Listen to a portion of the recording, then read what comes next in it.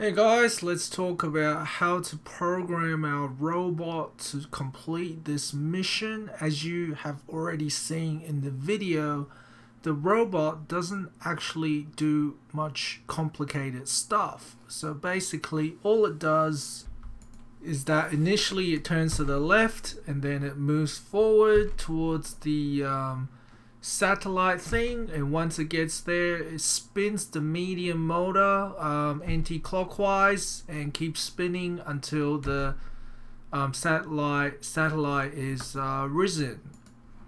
Okay, so the programming is pretty simple. So let's firstly start with spinning the motor to the right. So we're spinning a single motor, so drag the large motor block up and let's make the power level 50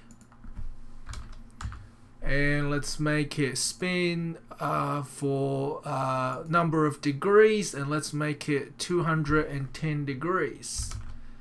So since we're only moving one of the motors, so let's make it move motor B.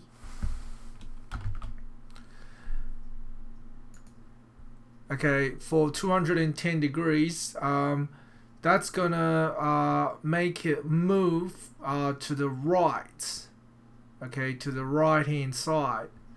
And then what we're gonna do is we're gonna now move both motors B and C.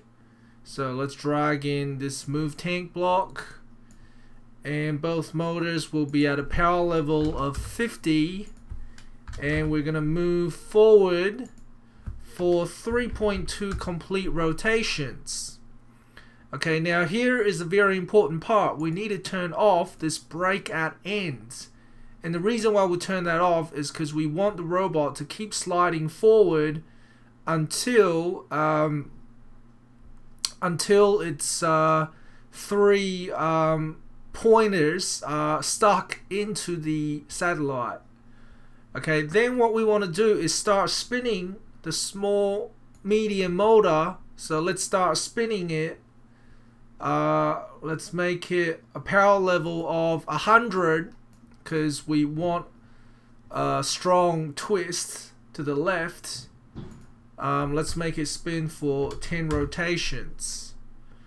Okay, so try that program, download it to your robot, run the program, and hopefully your robot will complete the task. Okay, thanks for watching guys, see you next time.